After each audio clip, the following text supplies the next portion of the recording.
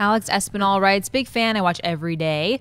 I read this article about a new app that sells movie tickets in which the prices would vary depending on availability. This would ultimately push for theaters to fill more seats. As a New Yorker who pays premium price for what the rest of the nation calls regular movie ticket prices, I would love for this to happen. Thoughts? Thanks, and bring on the filthy. Yeah, if I'm remembering it right, there's an app out there called Adam or something along that lines, where basically it serves several functions. One is to help groups of people coordinate buying tickets together to go and see a movie, make sure you get your seats together and all that kind of stuff. And that's actually pretty cool.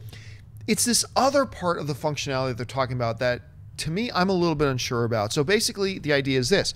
The closer you get to showtime, let's say we were all going to go see The Revenant later today, right? But the movie starts in 2 hours, and the theater's like, holy crap, we still have 70% empty seats for this showing of The Revenant. The app would then kind of kick in at certain time frames and say, okay, still, if there's this many percentage seats still available by this amount of time before the movie, drop the prices on those available tickets to such and such a price, right? So maybe an hour before the movie, there's 60% seats left, and so they say, all right, take it for $5 instead of 12, or something like that, right? It's an interesting concept, and I would have to see how it would flesh out before I form a real opinion. I have a couple of concerns, though. Here are the concerns that I have for it. Number one, it could be establishing a model for a basis of increasing ticket prices instead of decreasing. Because look at the opposite side of that coin, 2 hours, still 70% of the tickets, right? Well, what if it's like, gosh, it's still 4 days before Kung Fu Panda 4 debuts, and it's already at like 95% capacity. Let's jack up those prices because it's supply and demand. Mm-hmm. So instead of actually being a device that would ultimately usher in an era where prices of tickets could drop, it might actually usher in something that's the opposite, where we see surge pricing and prices of tickets go up. I don't think I like that. The other part of that is this.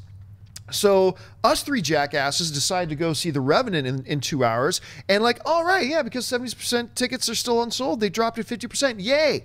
But Ashley was going with us, and she bought her tickets yesterday, and she bought her tickets for the full $12. Shit. Yeah. What the hell, man? It's a great commercial. It's a great commercial. Ashley gonna be pissed. It's like, you guys paid how much for your tickets? She's gonna go to the manager. How come they got their tickets for $7 and I had to pay $5 more?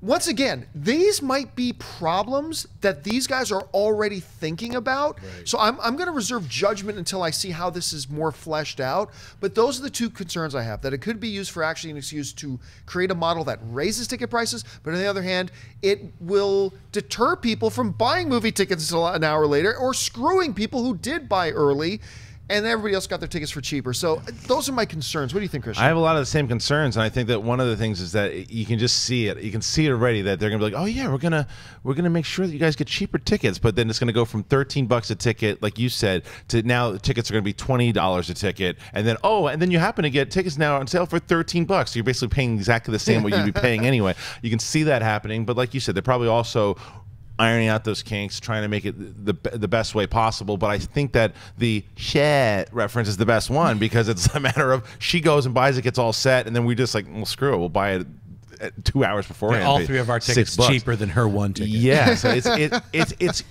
I'm curious. I'm again, same thing, reserving judgment. I want to see what happens first before I say this stinks. Sure, it sounds very scalpery to me. You know. Like that's what you said. It could really go down to like, instead of like, oh, save money if you buy it at the last minute, to like, oh, it's like these are all sold out, but we are reserving these 3 rows of tickets. You can only find them on Atom. Whatever it's called. Right.